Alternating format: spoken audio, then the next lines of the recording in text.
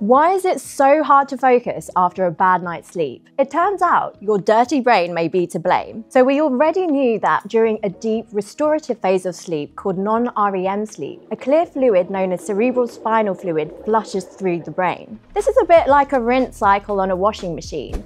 As the fluid flows through the brain, it sweeps up metabolic waste in the form of proteins and molecules that have built up during the day and that would otherwise clog up the brain and damage brain cells. Importantly, this rinse cycle happens mainly while we're asleep and was thought to happen pretty much not at all while we're awake. But researchers recently had a curious idea. They wondered, perhaps the reason why we find it so hard to focus after a bad night's sleep is because the brain's desperately trying to catch up on cleaning itself, something it couldn't do the night before. To explore this, researchers got about 26 adults to have a really good night's sleep.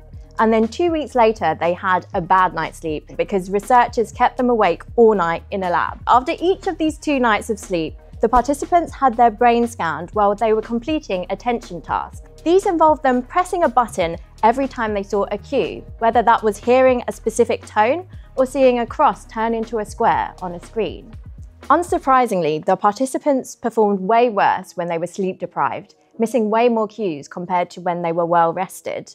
But what was really cool is researchers found that when the participants lost focus, this coincided with a little bit of cerebral spinal fluid flushing in and then back out of the brain. This suggests that when we have an attention lapse when we're sleep deprived, it's because our brain's trying to squeeze in these mini rinse cycles. And if we can unpick why exactly this brain cleaning and attention processes are linked to each other, we may even be able to find a way to reduce the effects of sleep deprivation.